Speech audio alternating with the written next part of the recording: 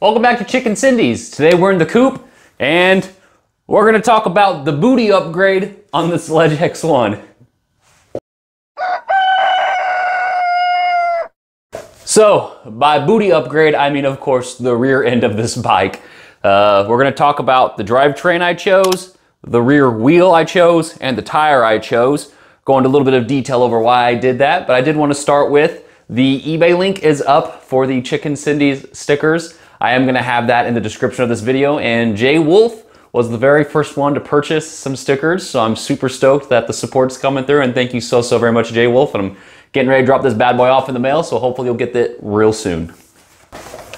So we're going to do a little pip action again, or picture in picture, and I wanted to start with the Deore crank set. So as you can see, I measured the bottom bracket, so you'll see that on the screen here in just a minute, just so you know the size of it on the Ledge X1. And if you did check out Kev Central's video, you did see that the Ledge X2 frame is the exact same size as the Ledge X1. So I did do an earlier video of putting the 29ers on this bike, and they fit no problem. I did do 29.26. I believe the stock on the Ledge X2 is actually 29 by 2.2. I could be wrong there. 2.6 fit, but it was definitely a tight fit. So I think 2.4s would be about perfect if you were wanting to go 29er on the X1, which now we know is the same frame size. So that's good to know. So went with the Advent X drivetrain. You'll see that the Advent X derailleur is absolutely terrific. I love it. It does great. I have it on 3 bikes now. It's got some really cool ratcheting for the actual clutch. So there it's off, then you turn it on. So it's just kind of neat. The rear wheel tire I went with was a Continental Trail King. I actually did Trail King front and back. And if you're looking really close at this bike, you'll see that the front's a 29 now and the rear is a 27.5. There will be a special video over that and why I chose that. But this bad boy is a mullet, and I'm absolutely loving the mullet. I got a orange tubeless valve. I did set this up tubeless front and back. The actual wheel set I went with in the rear is a nuke-proof Horizon. So the engagement on this is insane. You know me and loud hubs. I love me some loud hubs. Getting this thing set up tubeless, super easy. Not a single issue there. Advent X rear cassette. I think the 10x1 in the Advent X is a terrific range.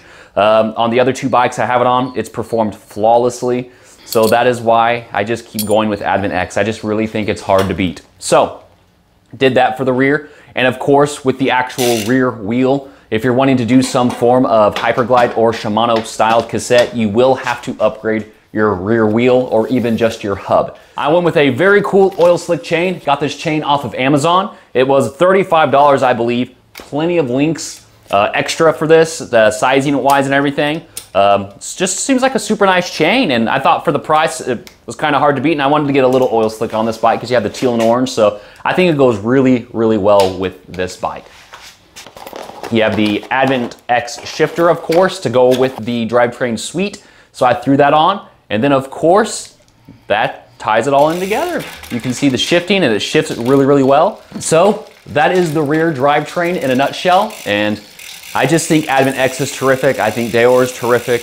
If you get into expensive wheel sets, this Horizon actually is a really good price for what you get compared to like Hydra, i9s and things like that, which are very top high-end wheel sets. So this is a good middle ground wheel set. But I did a little poll, and this bike is going to be going head-to-head with actually my Vitus Mythique. So I wanted to do a couple upgrades on this bike that are going to put it more into that category. And then we're going to break down the prices of them and see what this is actually running me price-wise and what that one's going to run price-wise and how they both ride. And I'm going to get other people on the bikes as well. So if that's something that interests you, please consider subscribing. But other than that, this Ledge X1 project is officially done. I'm entirely done upgrading it. Videos will be coming out for it here soon as we're doing different things. So please keep that in mind and just know that this bike is terrific, and I've been very impressed with it so far, and these upgrades have just made it that much better. So any questions over this bike, please put them down in the comments. But other than that, Thank you so very much for tuning in, and until next time, everybody take care.